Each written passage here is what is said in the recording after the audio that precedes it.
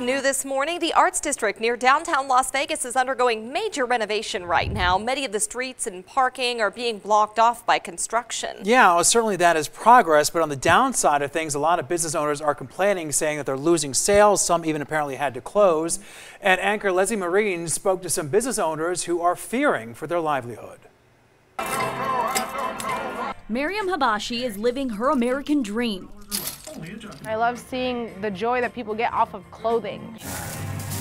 At just 25 years old, the Egyptian refugee built Cleopatra's Treasures, a buy-sell trade boutique on Main Street. But now all her hard work may be taken away. Oh my gosh, how much longer? The problem here, construction. Miriam says her sales have dipped 50% since the work began back in March. You got to hear your customers say, I went around the block 3 times before I could figure out where to park. Owner Sharon Pierre is also struggling. Both owners frustrated because Main Street is currently down to 1 lane, 1 way, and few customers has made it difficult to make rent.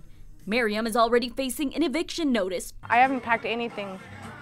I'm not ready yet. Some businesses in the area have already gone out of business. Both owners say they do have an agreement with their landlord to pay a higher rent once Main Street construction is complete.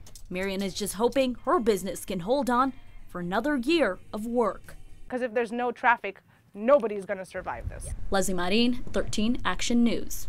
Okay, if you or someone you know is in a similar situation, we've got your back. We have some tips on our website from the Small Business Development Center on how businesses can survive redevelopment.